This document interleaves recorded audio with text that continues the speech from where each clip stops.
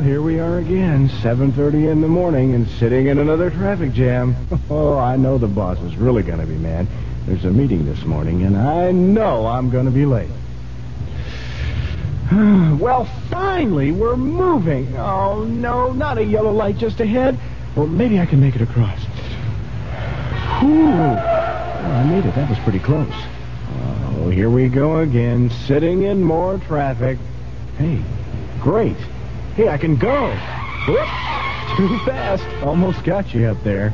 Commuters like this cause accidents, while carpools contribute to safety. A carpool of 4 eliminates 3 cars from the street. And if we were all to carpool, traffic congestion would be eliminated. Best of all, think of the fuel and money you'd save. For carpool information, call KRLD or Carpool, 741-1354. The CBS Radio Mystery Theater presents...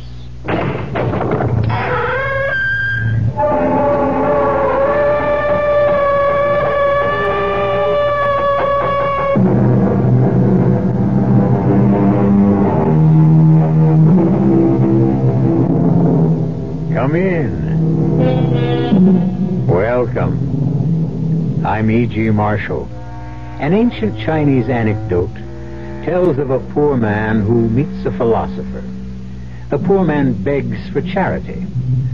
The philosopher says, "Look at that pebble." He points to a tiny stone. The stone turns to gold. The poor man says, "May I have something bigger?" The philosopher points to a rock, and it too turns to gold. The poor man again asks for something bigger. The philosopher points to a mountain. The entire mountain turns to gold. The poor man is still unhappy. Finally, the philosopher asks, "What do you want?" And the poor man replies, "I want your finger." The moral of this and the tale you're about to hear: you can't satisfy everybody. No, don't come near me. Please, don't. You'll kill me. Yes, I will. You can't get away. Don't stick me with that. It won't hurt. I don't want to die. I don't want to die. You should have thought of that before. You, of all people, you know, there's no such thing as the perfect crime. Oh, that's nonsense, my dear. There are hundreds, thousands, for all we know, millions of perfect crimes. Why, every unsolved murder is a perfect crime.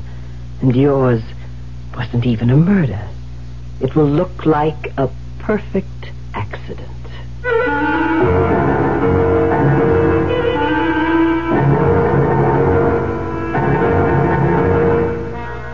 Our mystery drama, I Thought You Were Dead, was written especially for the Mystery Theater by Sam Dann and stars Arlene Francis. It is sponsored in part by Anheuser-Busch Incorporated, Brewers of Budweiser, and Buick Motor Division. I'll be back shortly with Act One. Child of mine, tomorrow is yours. What kind of world will it be? Every mother worries about the future of her children. But needy mothers overseas, barely surviving at the minimum level of existence, worry even more. Their families have never known a day when they were not hungry. They lack water that is safe to drink, medical facilities, schools. They need your help to give their children a chance in life. Through CARE, you can provide them with food, drinkable water systems, schools and medical care, and the means to help themselves. Help a mother to save a child's life today. Please send your dollars to CARE, Department 2, New York 10016. What do you tell a husband who comes home and says, "I just don't know about a vacation this year"? well, you tell him about Ramada Inn's family plan, where your kids 18 and under share your room free. And you tell him about the toll-free Ramada Inn's reservation number, 800-228-2828. At least that's what I'd tell him. At Ramada Inns, you're always welcome home.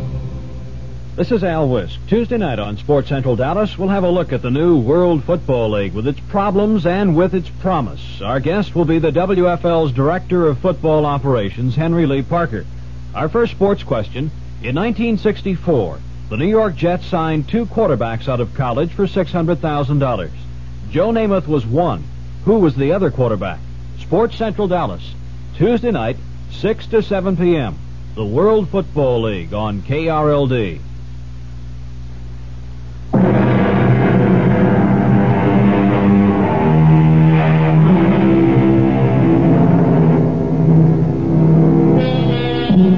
A statement, a slogan, should never be accepted merely because it is widely held and seldom challenged. For instance, they say, dead men tell no tales. But this is not necessarily so, as many a murderer has discovered, but too late. A dead man, especially a recently dead man, can tell a veritable anthology of tales to people like doctors and detectives. But what has all this to do with Jennifer Partridge? Jennifer Partridge, sleek, slender, sophisticated Jennifer. In exactly 10 seconds, the telephone will ring in Jennifer's elegant penthouse apartment, and Jennifer is going to speak to a dead man. Hello? Hello? Yes? Jennifer? Who is this? Jennifer. Do you have to ask? But it isn't. It can't be. It is, Jennifer. It is. No. No. What's the matter with me? What couldn't have been? It's crazy. How could it be Scott? I won't answer it. I won't. Yes, I will. Now listen here. What kind of obscene practical joke do you think this will... Jennifer? Oh, Paul. No, what was that all about? Oh, some idiot. Look, is everything all right? Everything's fine. You sure? Yes, I'm positive. I called because I find I have to cancel your appointment for tomorrow afternoon. I'll have to leave town for a few days. When can we schedule another appointment for you? When? Well, I know how busy you are.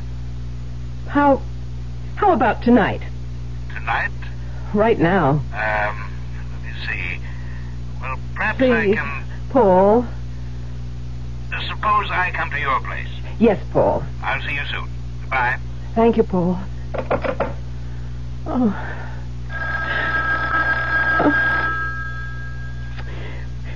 The best thing is not to answer. Oh, Martin. Martin was supposed to call at 7:30. Yes, it must be Martin. Hello, Martin. Hello? So, it's Martin. See here. Whoever you are. You know who I am. Martin's a moron. Yes, he's rich, but he's a moron. Do you mean you actually murdered me for Martin? You did, you know. I didn't murder you. Oh, that voice. The tremor in that golden voice. I can almost see the teardrops beginning to well in the corners. Who are you? What do you want? I'm Scott. I'm your husband. And your place is with me. But you're dead. Exactly. Exactly.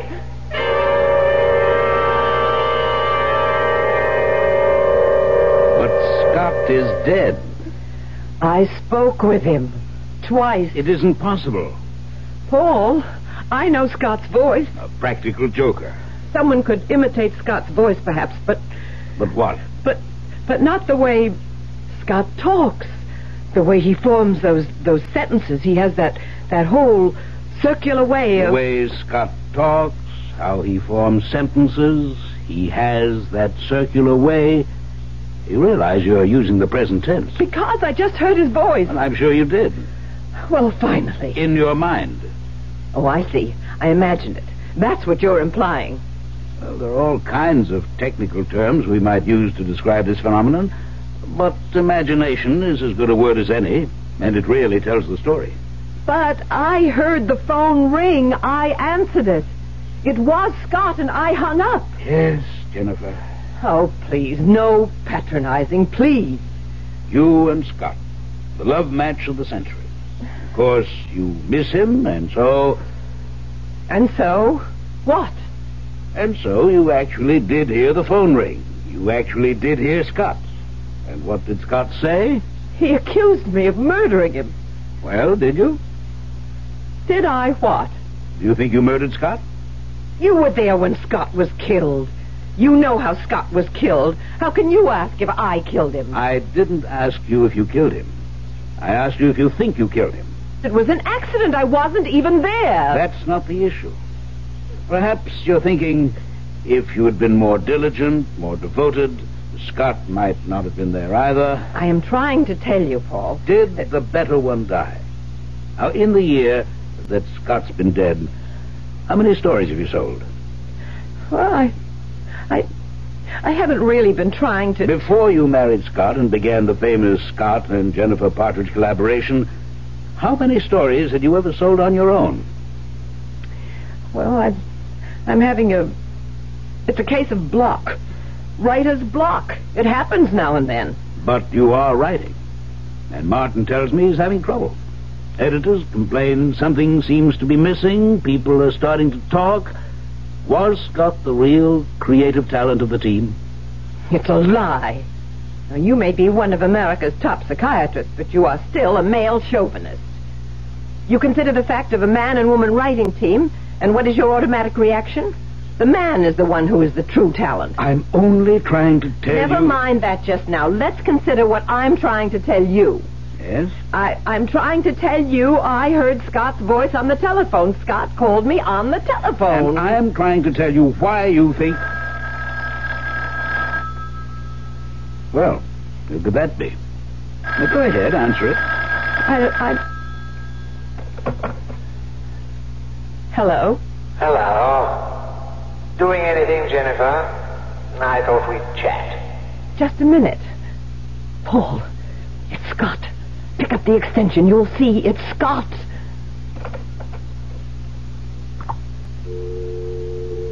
There's no one on the line. It's just a dial tone. But it was Scott. He hung up. He didn't want you to hear him. But he spoke to me. He spoke to me. Jennifer, he's dead. Is that a fact? But I tell you... Is it a fact, yes or no? Yes. Then these conversations can only be taking place in your mind. But it seems so real. So real.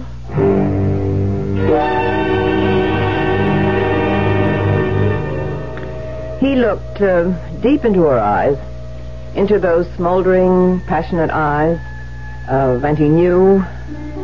Now he knew. He knew how it could be possible for a man to sacrifice his honor, his career, his country. You have that, Miss Hewlett? Yes, Mrs. Partridge. To please read it back. He looked deep into her eyes, into those smoldering, passionate... Wait. The whole passage, it sounds familiar. It sounds as if... Yes, Mrs. Partridge, now that you mention it... Why should it sound familiar? You and Mr. Partridge had written that same paragraph 5 years ago in Dead Man's Marriage. Oh, yes. Yes, that's right. I simply have to get away from eyes. That was Scott's trick. May I come in? Absolutely not. I'm working. How's it coming? Splendidly. Level with me? Atrociously. I think you're trying too hard. What does that mean? Just relax.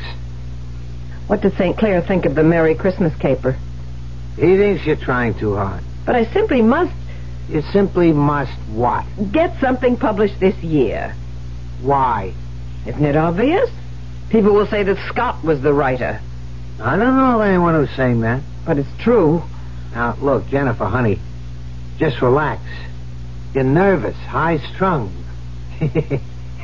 Just like a thoroughbred. No, thank you. It's flattering to be compared with a horse. Well, baby, you can compare an agent with a trainer. They both have to nurse some very temperamental stock. Tell you what we should do. Take 3 months off, get married, go on a cruise. Martin, darling, we can't get married until I get something of my own published. Okay. I know you understand, darling. I understand. I'm not going to win arguments with you, so I came with a suggestion. Yes? People who've worked together so closely, so long as you and Scott, become dependent on each other. But I'm trying to prove that Baby, sometimes you just gotta listen. Because Scott died so suddenly, the break was so... Well, it was too abrupt, you know what I mean? You weren't prepared for it. Now, let Scott help you. What? What are you saying? The day Scott died, he told me he had just done a kind of treatment for a book called I Thought You Were Dead. What? You know how he was? He'd fill up a whole yellow pad with a storyline. Well, he said he just did something called I Thought You Were Dead. Why not finish it? I don't know what you're talking about. What? You mean you're not aware of the story? No, Scott never discussed it with me. But he said he had written 11 yellow pages. He had the whole plot. Miss Culet? Yes? Have you seen 11 yellow pages? You know, the kind Mr. Partridge would do by hand? Oh, no, Mrs. Partridge. There. But Scott said he wrote it up. You sure you haven't seen it, Miss Culet? No, sir. And I generally know where everything is. Jennifer, you have to write it. But Martin... Look, this whole thing is psychological. For years, you and Scott worked together. He became a habit with you. Well, not everybody can quit a habit cold turkey, so move away from him gradually. See what I mean? But we don't even know where the outline is. It has to be in the house. We'll turn the place inside out and upside down. We'll find those 11 yellow pages. Now, let's start looking. I can tell you, Martin, no one will ever find them. Because long ago they had been reduced to ashes. No earthly power can ever recreate them into Scott's original yellow pages. I burned them, destroyed them completely. I had to. Because otherwise, people might discover how I murdered Scott.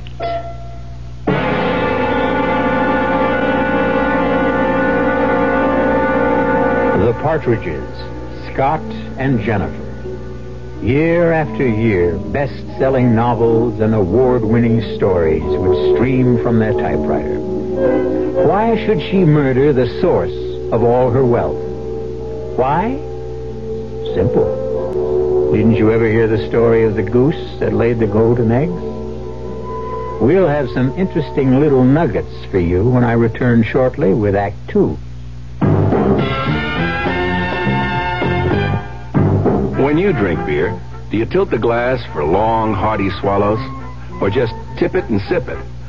Well, sipping's the thing for wine. But Budweiser beer is a hearty drink, brewed for zest and character. The best way to enjoy Bud is to drink it. Not chug-a-lug, just man-sized beer drinker swallows. That's when that famous Budweiser taste, smoothness, and drinkability really come through. Smoothness and drinkability that come only from natural carbonation and exclusive beechwood aging. Smoothness and drinkability, too good for any half-hearted sipping. So drink up. You'll see that brewing beer right does make a difference, and that when you say Budweiser, you've said it all. Anheuser-Busch, St. Louis. Hards Mountain announces the no-flea guarantee. We're so sure our flea-killing collar kills any flea on your dog or cat, we'll give you an unconditional money-back guarantee. If not satisfied, write Harts, Harrison, New Jersey. The Harts Flea-Killing Collar, the collar with the no-flea guarantee. Get the Harts flea-killing collar immediately. We guarantee you'll never see an itchy flea. The city of Chicago, state of Georgia, Albertsons Incorporated of Colorado, Bottlers. What do all these have in common? State of West Virginia. They've all joined in and worked with the Pitch-In program to help clean up America. 24th Street Elementary. What can you do? Right. United States Brewers Association. Post Office Box 2570, Washington, D.C. 20013. Washington National. Let's all pitch in. Indianapolis Motor Speedway, Colorado Division of Highways. Keep Florida beautiful and cool.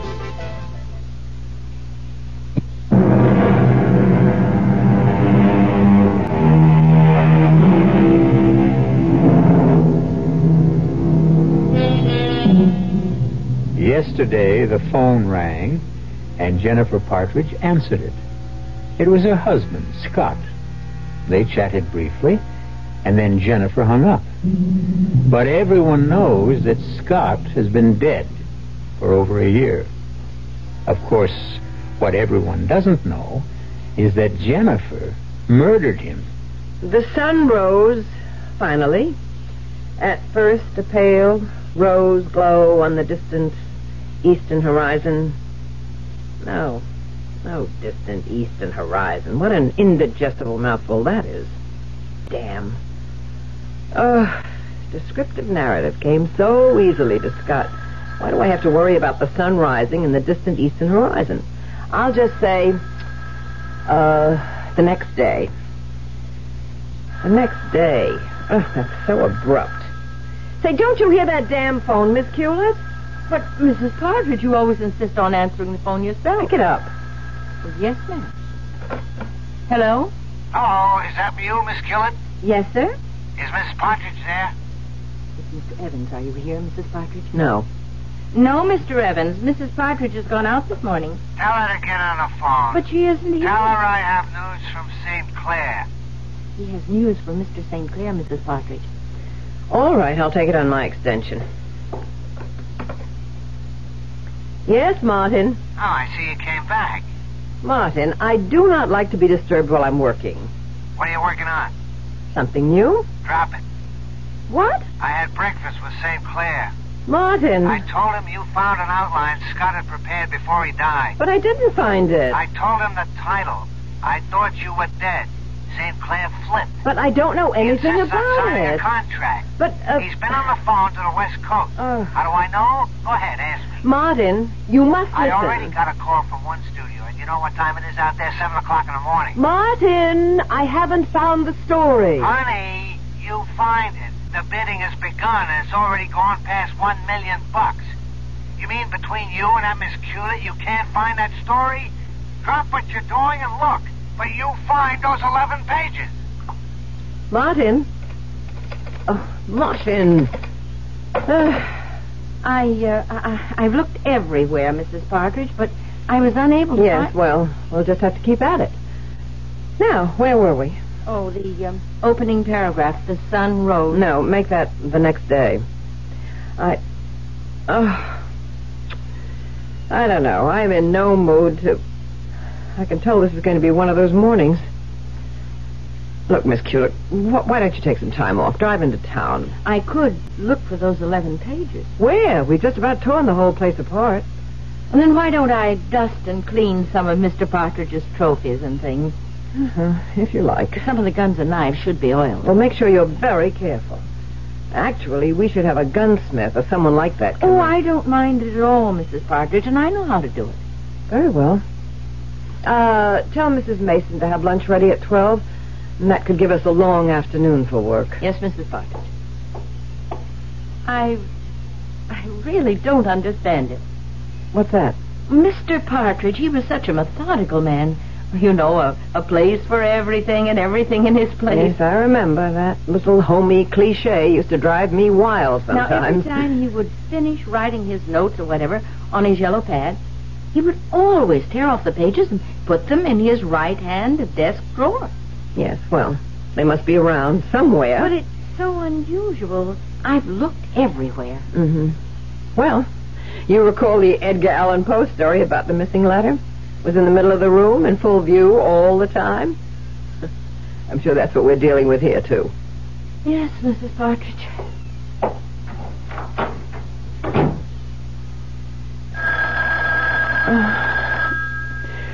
Oh, all right.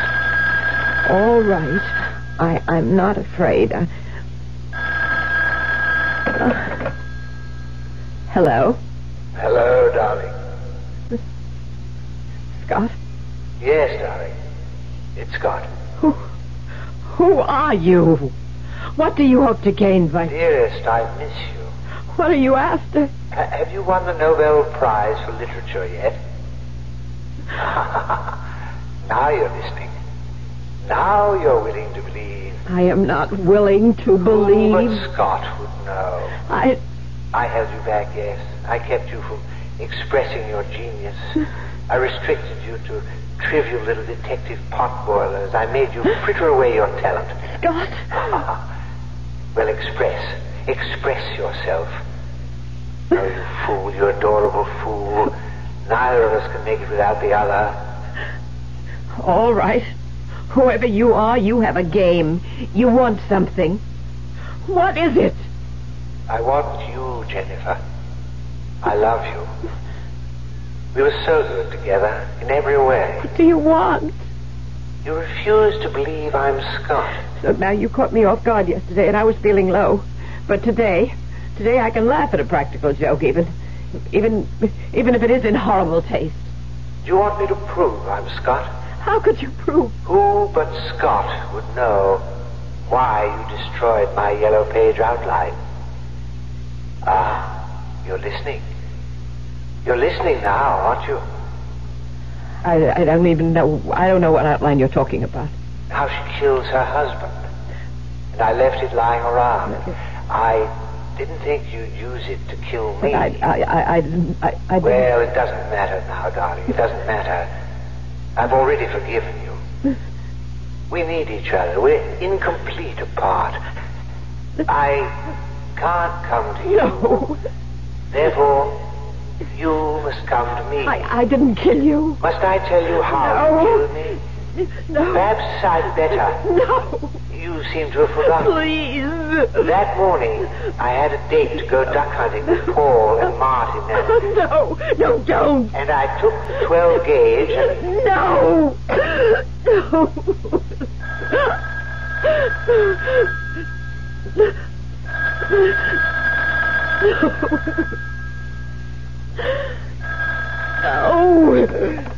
You know you have to answer, darling. You know. Don't ever hang up on me again. I'll keep calling back. Now I must tell you how I died. No, I'm just losing my mind. But that morning, before I left home, you inserted a little transparent plastic ring down the barrel in front of the chamber. And so when I pulled the trigger, naturally, the gun exploded in my face. No!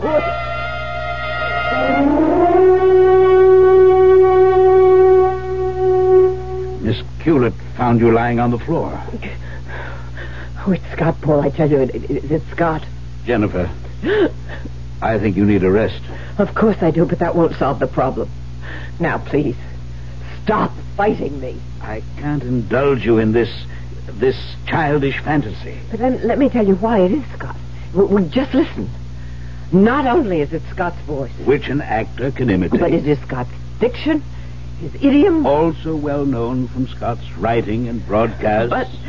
But there are things that were known only to Scott and me.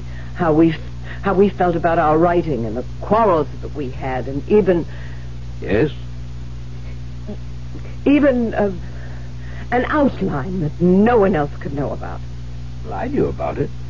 Scott mentioned it to me and to Martin that morning. Well, you too. You were the only ones who knew. All right, Jennifer. Let's face it. These conversations, they really are taking place, but in your mind. Paul, you simply have to believe that Scott is on the telephone. Guilt and remorse. First, you thought Scott was holding you back, getting a free ride on your talent. I never said... You're talking to me, Jennifer. You wanted to be free of him. An accident happened. Scott was killed. Your wish came true. I never wanted Scott to Not be killed. consciously. But when he died, that wish did come true. But you were wrong. You can't work without Scott. But I spoke to Scott. I'll tell you who's on the end of that phone. I'll tell you to whom you're speaking. To your guilty conscience. Admit it. Then face it and fight it. I can write without Scott. You believe it, don't you, Paul? I mean, you believe it? Of course you can. But you can't work here, not in this house. Why? This isn't a home, it's a museum. Every room is dedicated to Scott. Weapons, souvenirs, pictures. Scott always insisted on having the things he wrote about in front of us all the time. If we were going to poison someone, we'd have that bottle in front of us with the poison in it, and we'd fill the bottle and we'd make it mean something dynamic. And that's why we have all these things, all these spears and these knives and these guns and everything. I agree. Realism is great. But get rid of everything in this house that you can associate with Scott. See, I still love Scott. Clear the house of all this junk. But how can I part with the things that have... You'll never be free of Scott as long as everything around you reminds you of Scott. Oh. Well, maybe, Paul. You may just have something. Another thing. You might get rid of Miss Hewlett. Miss Hewlett? But she's a perfect gem. And she's one of the reasons you're trying too hard. Miss Hewlett? Why, most of the time I hardly know she's there. Well, I'm afraid, subconsciously, you're thinking she's comparing you with Scott. Oh, that's true. That is true, and I never thought of it. But, I mean, she's given us 10 faithful years. How do I know. I'll tell her I'm going on a long trip. And I'll give her a year's pay. 2 years' pay. Be generous and be kind. Just remember, for years now, she's had no other life except working here for you and Scott. Yes, I'll be very considerate of her feelings. The poor thing.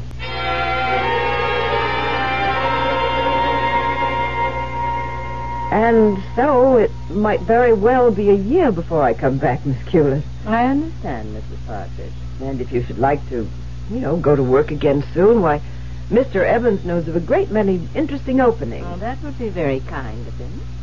I'll miss you very much. No, ma'am, you won't miss me too much. I mean that, Miss Hewlett. You won't miss me. Because I'm not going anywhere. What did you say? Oh, I believe you heard what I said, Mrs. Partridge. I have no intention of leaving this house.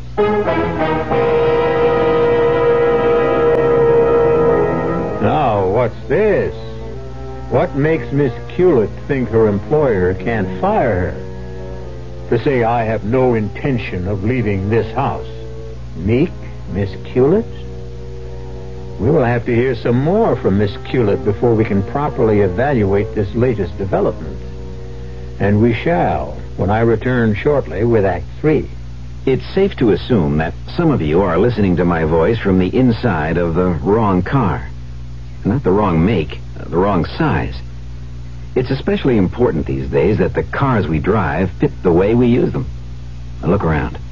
If you've got more room than you've got passengers, maybe a smaller car would be better. If you've got wall-to-wall people, maybe the car is not big enough for the way you use it. And if you've taken the big car and left the small one for your wife to use for her carpools and shopping and Cub Scouts and whatever, well, we've got a message for you. If she hasn't given it to you already, make sure your car fits your lifestyle. Sometimes small is right. Sometimes big is right. Buick makes both right. From Opel to Electra 225, Buick has a car for the way you drive. With a name like Smucker's, it has to be good. Because Smucker's cooks have experience. George Butzer, for instance, been with us 23 years now. George does a little farming over in Marshallville, but his main thing in life is mixing just the right amounts of sugar and real fruit to make Smucker's preserves. No artificial stuff, only natural ingredients in Smucker's. You've got George Butzer's word for it, and he's been with us 23 years.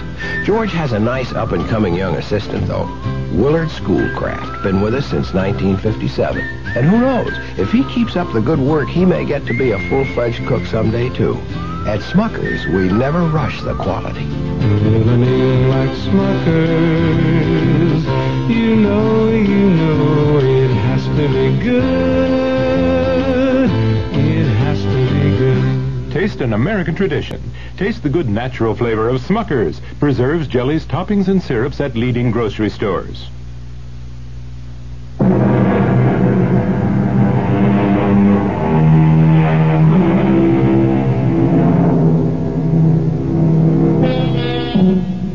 For 10 years, mild, modest, and self-effacing Miss Culett has been secretary to the Partridges, Scott and Jennifer. Now Jennifer's doctor has ordered Jennifer to revamp her entire life. Get rid of everything that could remind her of Scott. Everything and everyone. But the most astounding thing has just happened. Mousy Miss Culett refuses to be fired. I am not sure I heard what you said, Miss Culett. I said I have no intention of leaving this house. That outline Mr. Partridge wrote, those 11 pages of handwritten notes. Well? I found them. You found them? Yes, Mrs. Partridge. But that's impossible. Were you going to say impossible? I know. You destroyed them. But I found them before you burned them, and I made a copy. I see. What do you want, Miss Culett? The notes explain how a man was killed when his wife tampered with the chamber of his shotgun. That's not proof that Let's think for a minute and decide what it is. Your husband's shotgun exploded in his face, killing him. He had written a story explaining how it could be done. You tried to destroy that story. I will testify that you and he fought. We had the normal disagreements any husband and wife have. For 10 years, I sat in this office like another chair, a piece of furniture. The invisible Miss Culett. I was a machine and took down everything each of you said, and you said everything in front of me. Everything, as if I didn't exist. What do you want? I want things as they are right now. I don't know what that means. I want you to keep living in fear, filled with fright, worrying, wondering what I'm going to do about you. That's all you want? It's enough. Why? What did I ever do to you? What did you ever do to me? Oh, how dare you ask that? I ask because I don't know. You killed the man I loved. The man you loved? You killed Scott Partridge. He didn't even know you were alive. Does that matter? Can you live without the sun? Does the sun know you're alive? You loved Scott? Love? Oh, what a weak, fragile word. I adored him. I worshipped him. And you killed him. You killed him. I don't believe you. Why did I stay here all these years? Yes? What's that, Mrs. Mason? The moving men? To do what? Oh, no. No, there must be some mistake. I will ask Mrs. Partridge. Mrs. Partridge, Mrs. Mason says movers are here to take away all of Mr. Partridge's things. Is that true? Yes. Oh, no. No, I won't permit it. Mrs. Mason, dismiss those men. Mrs. Partridge has just changed her mind. Now, see here, Miss Culett. I'll bring those notes to the police station. I'll swear you threatened to kill him. Nothing in this house must ever be changed. Do you understand? This place, it must remain a shrine to his memory.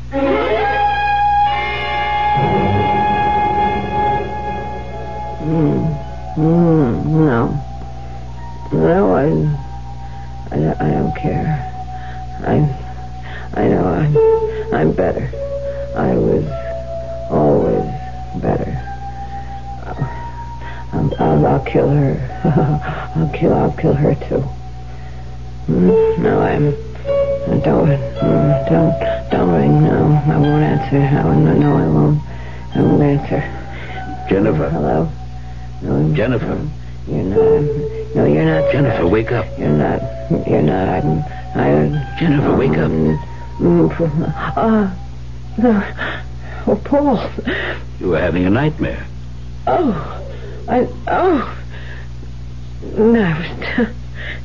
I was trying to put some notes together, and I just must have fallen asleep. But what are you doing here? Well, I happened to be in the neighborhood. I thought I'd stop in and check on you. Now, Jennifer, what's the meaning of all this? All what? Well, I thought we'd agreed to transform this house from a museum, from a memorial to Scott, into a home for you. Well, and Miss Culett, she's downstairs cleaning a revolver. Why is she still here? Because. Yes, because? Because that's how I want it. Something's not right. The way Miss Culett smiled at me when I came in here today. Yes, Miss Culett. As if she knows something. But that's not what I find strange. Miss Culett. Hidden facets in Miss Culett. It's not so much that I noticed the smile. It's not the fact. It's the fact that I noticed Miss Culett. That's it. I noticed Miss Culett. Jennifer, why didn't you fire her? Because I choose to keep her. There's something about that woman. I'll deal with Miss Culett. What does that mean? Let me go back to work. Jennifer, the wastebasket is overflowing. I'm going to keep trying. Well, try to analyze your problem. What's blocking you? Do what Scott would do. Don't you dare mention his name. Learn from Scott. When faced with a problem, how would Scott approach it? Scott would say 3 magic words. And what were they? Who, why, how. Who, why, how. Every good story must have a strong who, a logical why, a believable how. That's the telephone. Shall I answer? No. Because if you answer, there'll be no one on the other end. Let me. Hello? Hello, darling. Scott. Jennifer, it can't be Scott. How's the writing coming, darling? Who, why, how. Jennifer, you know the how. It's Scott's voice on the phone. Now discover the who and the why. The who and the why. What was that, darling? The who and the why. You remember who, why, and how, don't you, Scott? Dearest, I don't remember. Yes. You are a phony. And the little game is over. And it nearly destroyed my mind. But no more.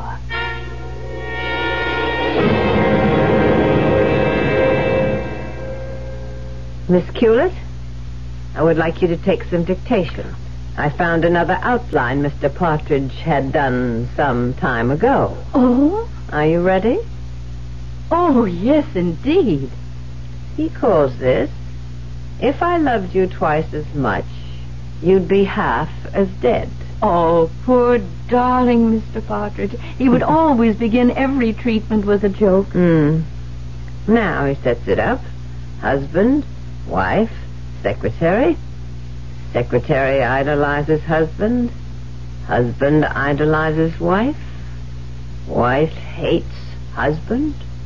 Wife murders husband. Are you getting all this? Oh, yes, yes. Secretary decides to drive wife insane. Secretary hires actor to impersonate husband's voice on phone. He wrote that? Secretary knows all the inside, intimate details of husband-wife relationship. Coaches actor so he can sound authentic. Yes. Wife believes actor is husband until... Until what? Don't you know? How would I know? Until wife discovers secretary is behind it all. Then what?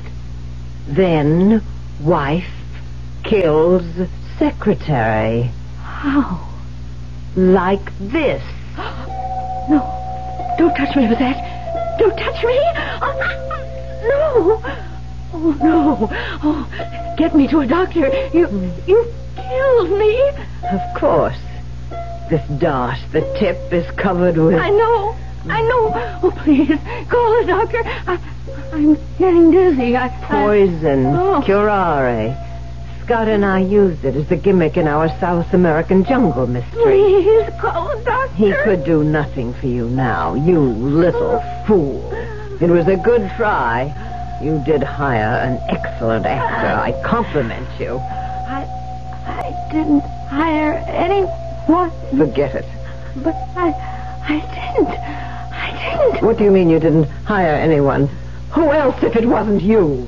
It wasn't me. Then who? Why? How? Miss Hewlett! Miss Hewlett! Answer me!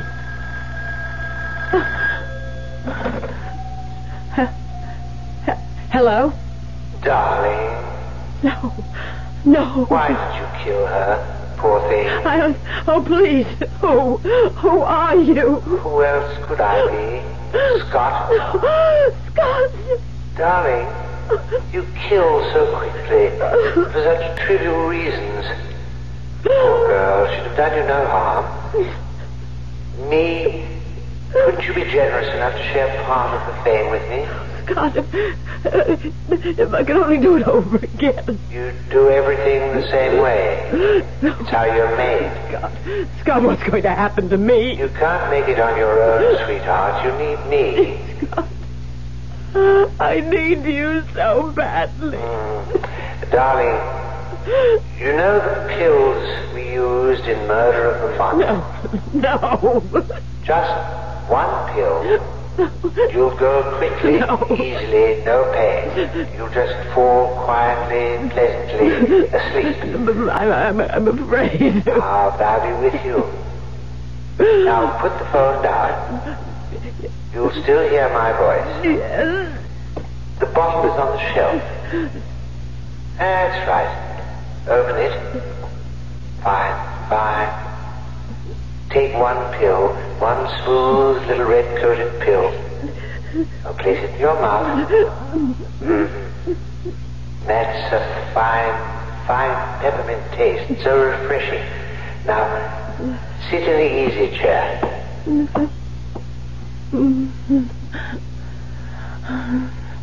Oh, Scott. I'm so sleepy. Now close your eyes, dear. And soon we'll be together again. Scott? Hello, darling. Hello.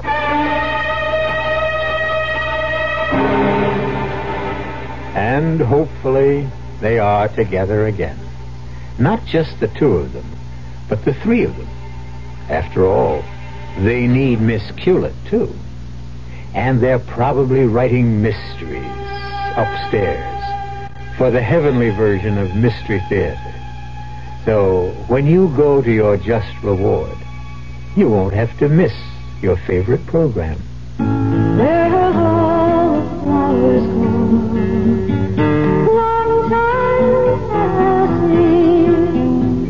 Where have all the flowers gone? Long time ago. Where have all the flowers gone? Gone flashing, everyone.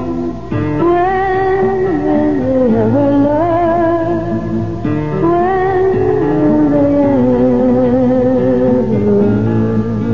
Smokey has been telling us to be careful with fire for over 30 years. Yet last year, we still started over 100,000 careless forest fires. When will we ever learn? When will they ever learn?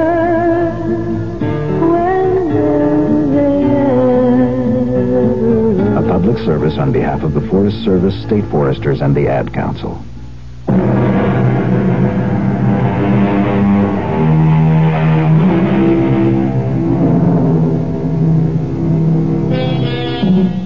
Well, tonight we did more than just entertain you. We also taught you one of the tricks of the trade. Who, why, how. Those are the three magic words. Our cast included Arlene Francis, Mary Jane Higby, Robert Dryden, and Guy Sorel. The entire production was under the direction of Himan Brown. Now, a preview of our next tale. It isn't my father's body. Now. Edward, I tell you, it isn't. You knew my father. He was much taller. And he was thin. By heaven, you're right. But this makes no sense at all. It's his head. Yes, it is. I'm going to faint. Outside, quickly. I'll join you. Miss, what is it, miss? Something horrible. Horrible. What, miss, what? I don't dare say it, Hobbs. I don't dare think it. Mr. Somerset, sir, what is it? What is it in there? The thing in the coffin. It's Sir Simon's head, but not his body. Radio Mystery Theater was sponsored in part by Buick Motor Division and Anheuser-Busch Incorporated, Brewers of Budweiser. This is E.G. Marshall inviting you to return to our Mystery Theater for another adventure in the macabre. Until next time, pleasant dreams.